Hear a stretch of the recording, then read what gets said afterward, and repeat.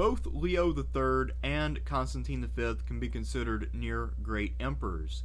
And generally speaking, in any dynasty, once you have a couple of really good emperors in a row, it's time for a bad one.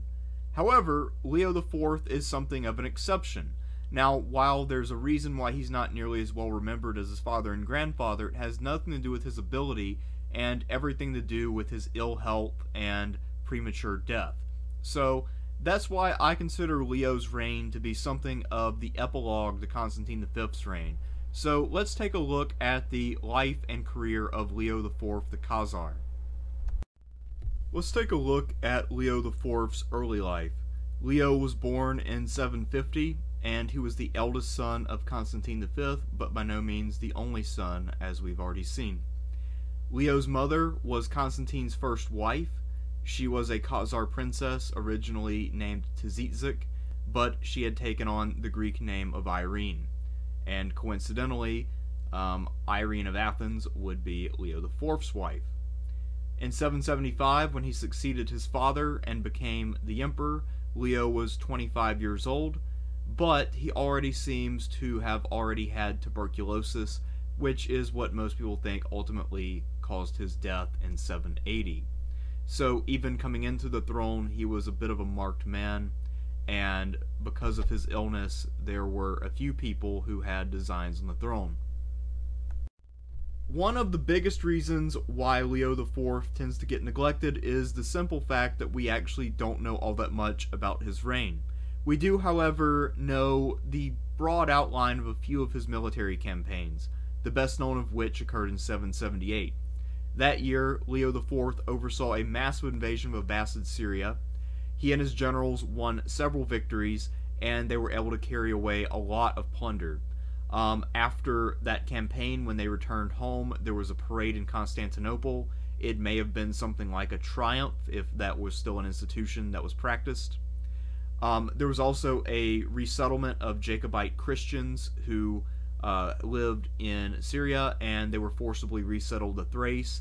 So Leo IV was continuing the long-standing policy of population resettlement, and this is especially important because the Byzantines are still struggling to really establish a permanent foothold in the Balkans, or at least to expand it. They've had one forever, but it's taking them a long time to recover from the Slavic migration. In 779, the Abbasids launched a retaliatory strike into Asia Minor, but they were defeated by Leo and his generals, so that was another substantial victory.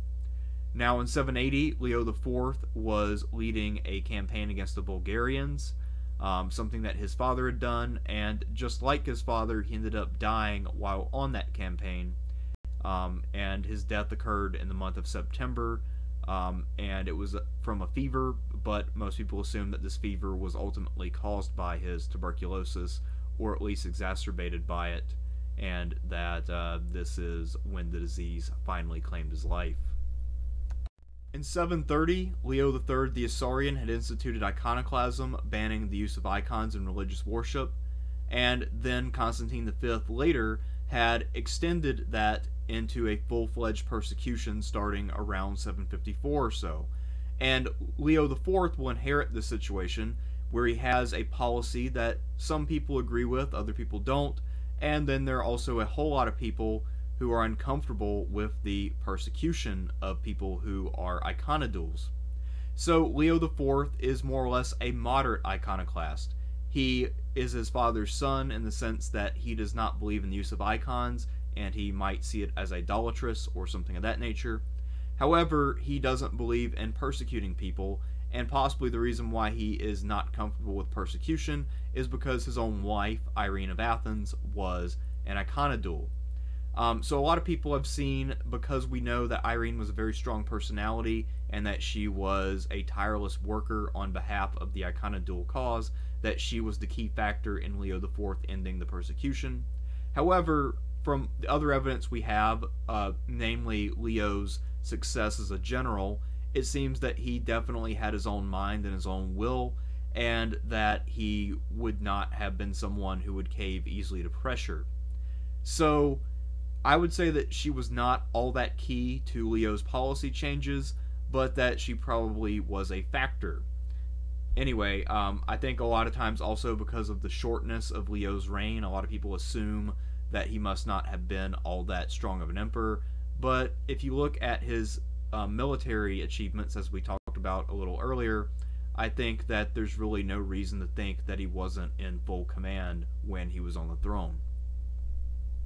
When you have a generally healthy and successful emperor, say someone like a Constantine V, the most important family member is usually their son and heir.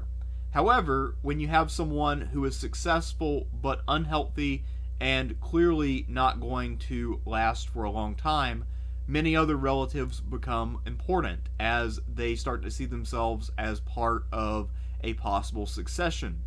So let's talk about Leo IV's most important relatives, people who will play a major role in Byzantine politics for the next 20 plus years. First and foremost among these is his wife Irene, pictured here. Irene was an ambitious and beautiful woman who came from Athens, and it's probable that she was selected as his wife for her beauty. Certainly it seems that Constantine V most likely did not know that she was an iconodule when he allowed Leo to marry her. At least I wouldn't think so, given how strident Constantine was about icons. Leo had a son named Constantine IX, who was 9 years old when he died in 780. Constantine VI will be the official heir to Leo IV, although we'll see that his reign also doesn't quite turn out the way that one would expect. Leo IV had two younger brothers, Nicephorus and Christopher, and both of them had imperial ambitions since they were in their 20s when Leo died, and they had known that Leo was not long for this world ever since he had assumed the throne, and they thought, they had a pretty good chance of going on to succeed their father.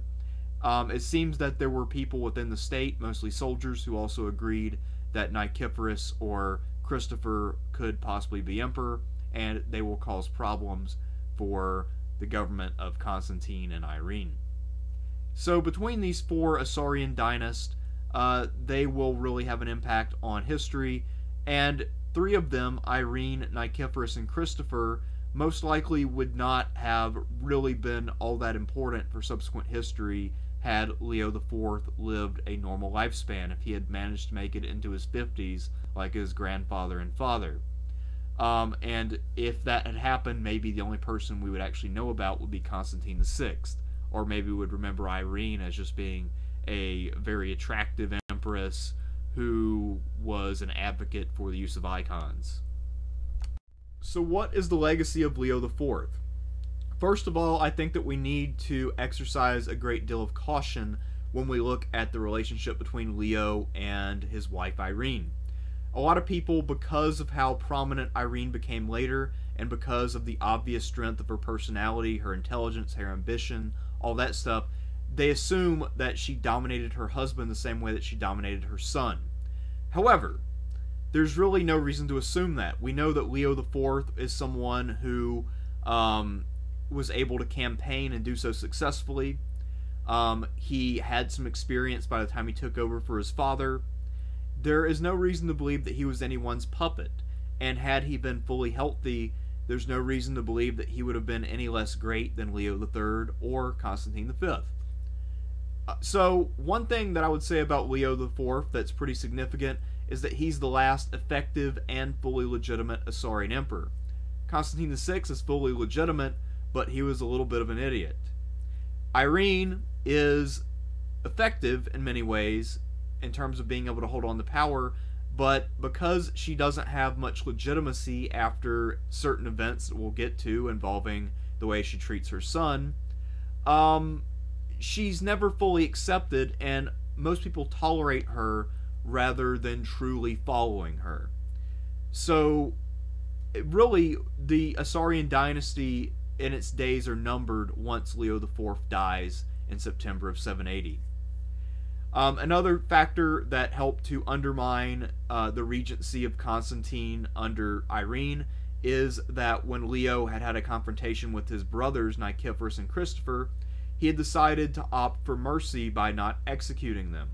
and this will cause long-term instability as the two of them continue to be focal points for opposition to what is perceived as Irene's rule and eventually becomes just that. It looks like the empire is, or at least was, on a path toward internal peace and external revival under Leo III, Constantine V, and Leo IV, and that path was badly interrupted by Leo's death and the subsequent turmoil and dynastic succession issues that ensued.